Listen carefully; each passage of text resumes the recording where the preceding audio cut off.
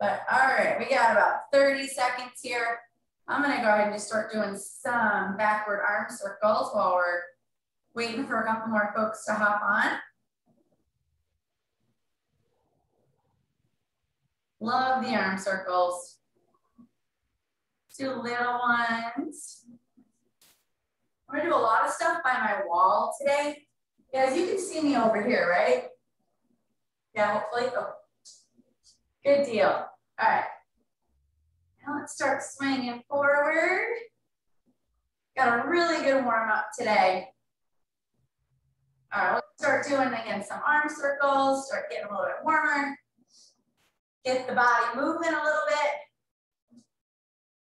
All right, let's go backwards with those, make them a little bit bigger. So for those of you that just hopped on, I just posted my YouTube link in the chat. All of these workouts are posted there within, I would say, 12 hours or less, if I can help it. All right, a little bit back and forth, swing your arms. And get that upper body nice and loose. Ooh, that feels good. All right, I'm gonna come over by my wall just for a little bit of balance. And we're gonna do some backward lunges. You knew these were coming, right? We're just gonna alternate. And the idea right now is just kind of opening up your hips. We'll get a little more crazy with these in a minute, but alternating backward lunge. And as you do that, if you can, start bringing your arms up over your head. If you need some balance, that's okay. Really squeeze the glute of the leg going back. Try to feel a good stretch in there. Let's do 2 more of those on each side. Nice big reach and stretch. All right. Always want to get those hips moving. And now I'm going to stay in a slightly squatted position. And we're going to do the Y, thumbs facing backwards, right? T and I. Okay, let's do a little series of those, and then we're gonna do a couple deep squats. Back, back, up for the Y, thumbs toward the ceiling, arms out to the side, and back. Let's do 3 more of those in each direction. 1, 1, 1, 2. Should really start feeling those back muscles loosening up. 3. And last one there. 3 and 3. All right, I'm gonna go ahead and face you. Let's go back into this position. And you're gonna try to squat down as low as you can, keeping your arms up, thumbs facing behind you. Okay, hold that there for just a second. And then go ahead and grab your feet, pushing on the inside of your knees. You're gonna rock back and forth just a little bit. Perfect. Okay, and then stand it up, roll up, feel that stretch in your hamstrings. All the way up, hands up towards the ceiling again. This time face your palms away from you. And deep squat again. Trying to keep your arms as close to your ears as possible. Feel that pull in your back. And come on down, grab your toes. Once again, pushing out against the inside of your legs. Little rock back and forth. Good, and then stand it back up. Nice. All right, we're gonna do some lateral walks. If anybody has one of these things, you can use it. If you don't have one of these things, that's totally fine. If you do, you can put it around your ankles. If you don't have one, again, don't worry about it. So what I'm gonna do here is staying in this position. I'm gonna do some big side steps, keeping some tension on that band. Again, if you don't have one, don't worry about it. Still follow along with me. We're doing lateral squat walks, keeping those shoulder blade muscles active. I'm just gonna go back and forth here a couple times. This is an athletic stance. Whoa. Good. Back this way. Keeping your toes facing forward. Shoulder blades nice and tight. All right, last time this way. Awesome. All right. Now, if you did have the band on, you can go ahead and take the band off. I'm going to come over against the wall again. Grab a weight, whatever weight you're comfortable with.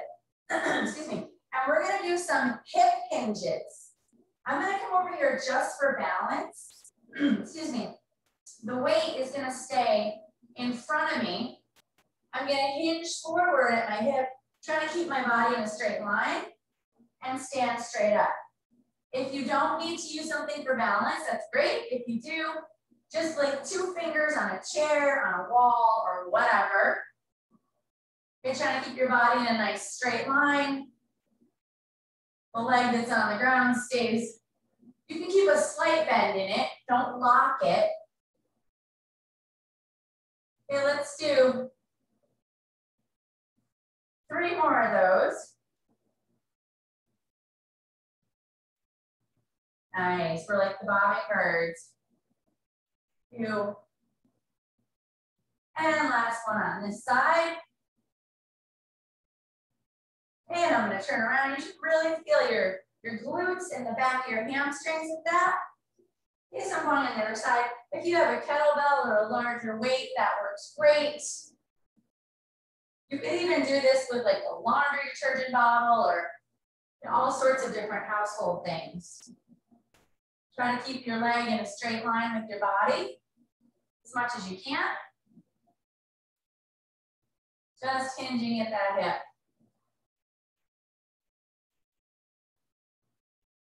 Cool. Let's get 3 more of these. Awesome. Last one. Oh yeah. All right. Now keeping your weight, this is going to be slightly different. I'm going to stay near the wall just in case for balance. You're going to start with 1 foot up in the air, holding onto your weight like this with both hands or whatever household object you have. And then I'm going to go into a squat and reach backwards. Come back up. Go into a single leg squat, reaching backwards. It's slightly different than our hip hinge. I'm letting my elbow kind of slide on the wall just to help with balance. Reach that weight, squat down, bring it back up. Let's do 3 more on this side.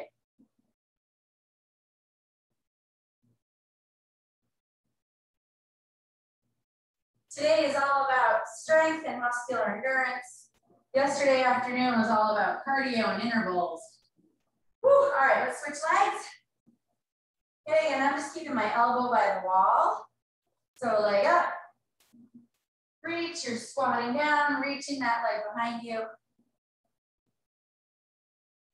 As you stand up, you should really be pushing through your heel, even though your whole foot stays on the ground. And when you do that, you should really feel your glute muscles activating to stand up. Okay, let's get 3 more of those.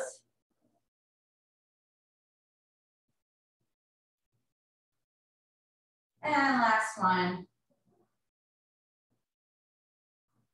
Nobody's cold anymore, right? Hopefully not. All right, we're gonna hit the floor. I'm taking some small weights. You can do this with weights or without weights. This is gonna be our push-up to side plank. Now, if you're not able to do a push-up, then don't, that's okay. You can go just from the plank into the side plank. If you're able, we're gonna do a push-up, take your weight, come to the side. Nice and controlled on the way back down.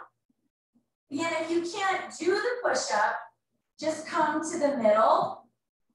Nice and controlled on the way back down. So if you can't do the push-up, just stop right here.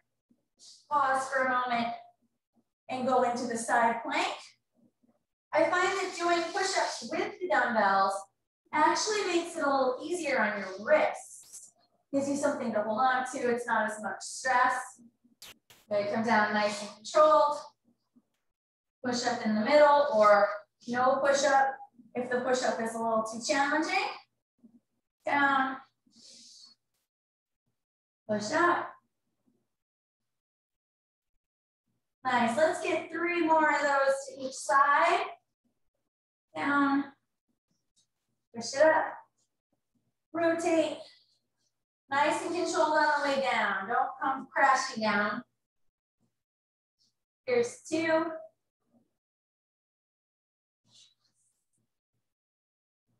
Nice.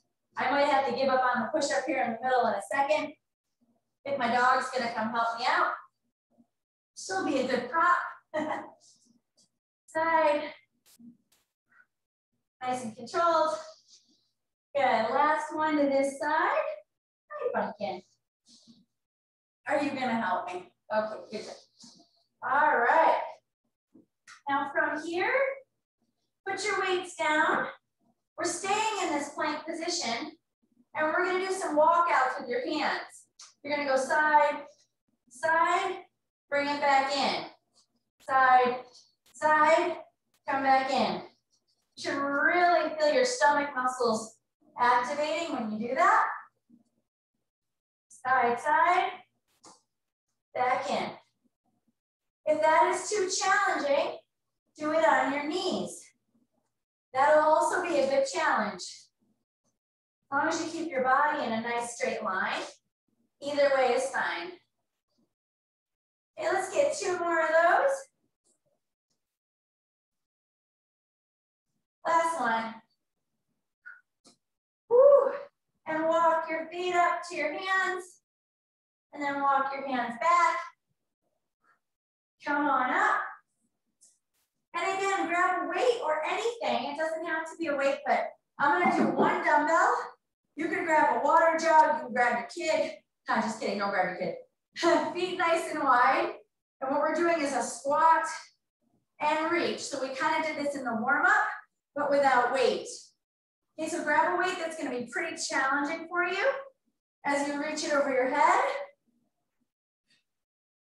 Good, let's get 10 more of these. Reach your chest as you stand and reach it over your head as you squat down. Nice. Woo, looking good. Let's get 5 more of those. Awesome. Last one. All right. Now, go ahead and grab whatever weight is going to be challenging for you. And we're going to go into a 1-arm row in a lunge position. If you don't need something to hang on to, that's great. You can just hold on to your leg. You can use a chair for balance. We're going to be pulling on the same side as the leg that's back.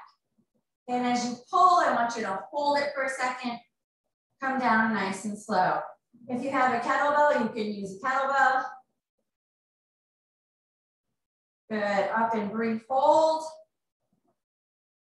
Balance if you need it. Don't worry about it if you don't. Pull up and hold. Nice, down nice and slow. Good, let's get 5 more on this side. Whew. Trying to keep your body in a nice straight line. Awesome. Whew, last one. Good. Come on up, switch sides. So we're getting that lunge position. Use something for balance if you need it. Not if you don't. Good, and pull up and hold. We're gonna try to do 12 total, so we got 10 more. Trying to keep that body in a straight line. Woo. Awesome. Let's get 5 more, nice and controlled.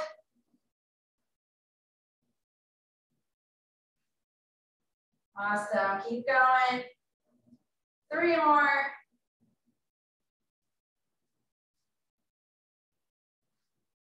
All right, last one. Good.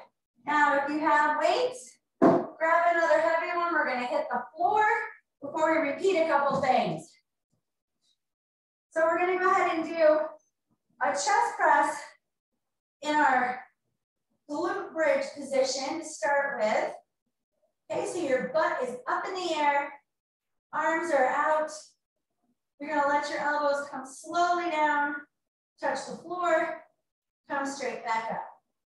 Okay, pushing through your heels. You should feel your glute muscles are active.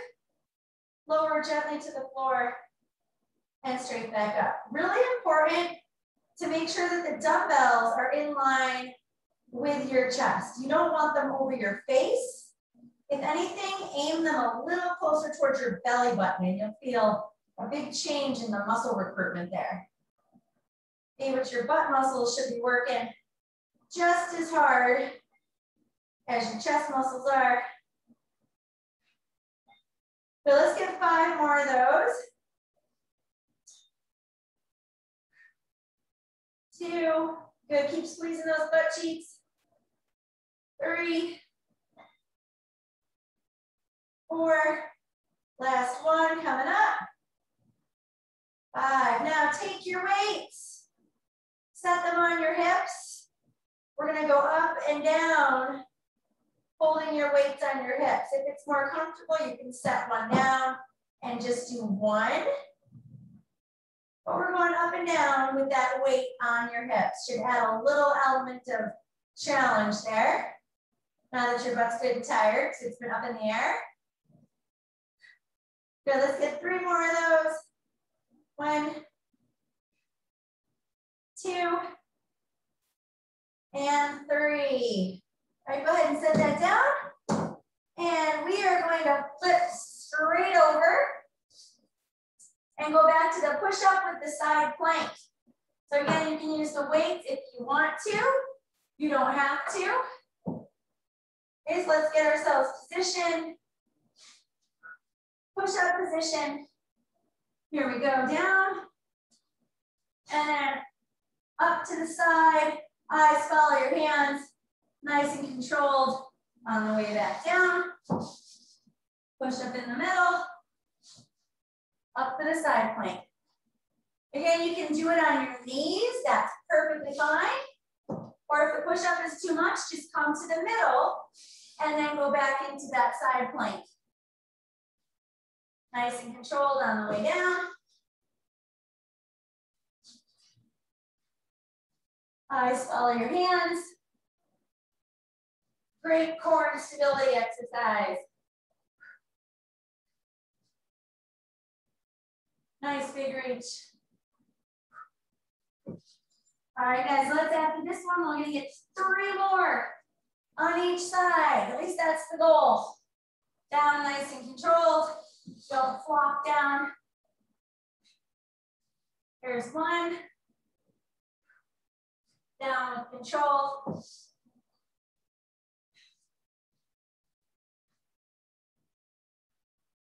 And again, down with control. Here's 2.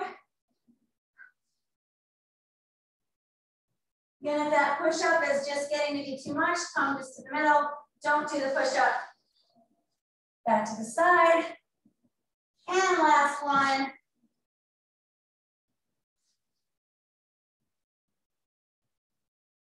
Last one on the other side.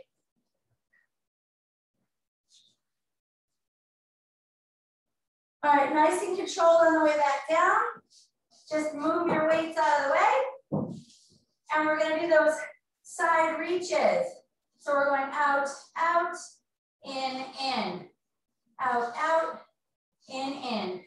As you do that, you should really feel those trunk muscles stabilizing.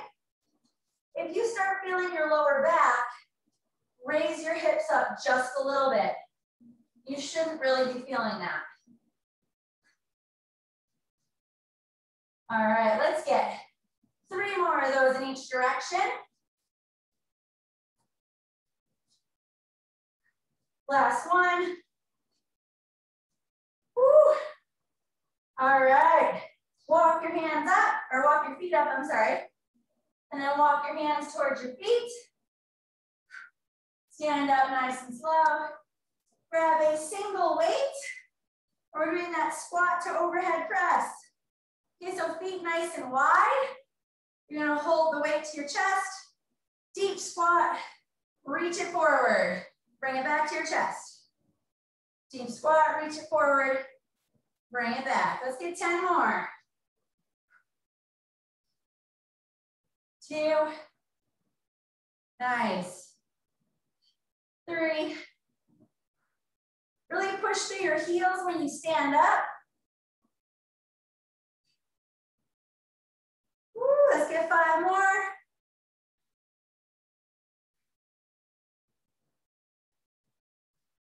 Try to reach those arms as straight as you can.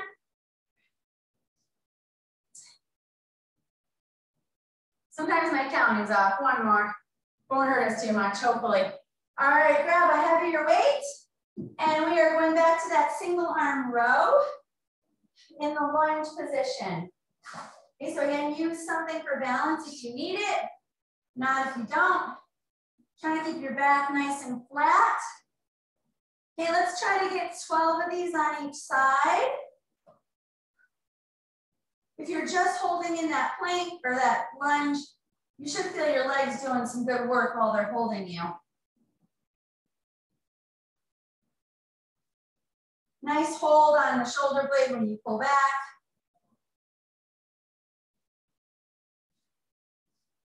Nice and controlled. Now I totally lost count. I'm sorry. We're just going to do 3 more because that sounds good. 1. Down with control. 2. And last one. Hold for a second. And let's switch to the other side. All right, so other leg comes back. Try to keep your body in a nice straight line.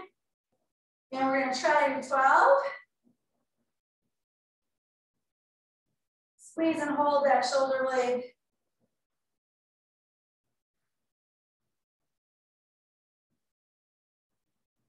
Good, hang in there, trying to keep your body straight. I know your legs are working, especially if you're not holding on to anything.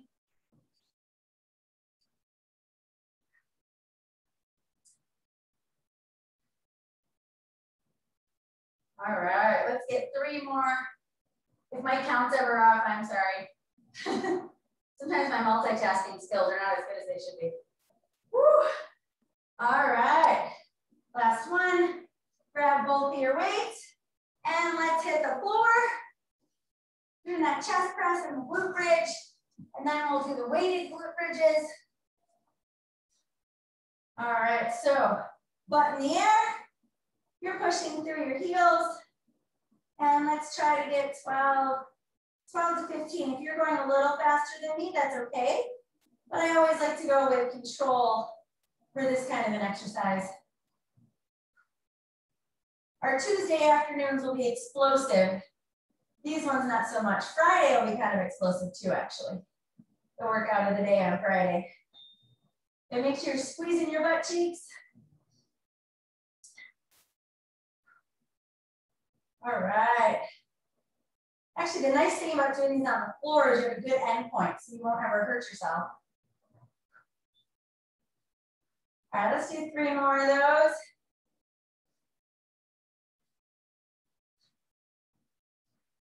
All right, last one. And again, either 1 weight or 2. Put it on your hips. And we're gonna go up and down, squeezing those glutes together.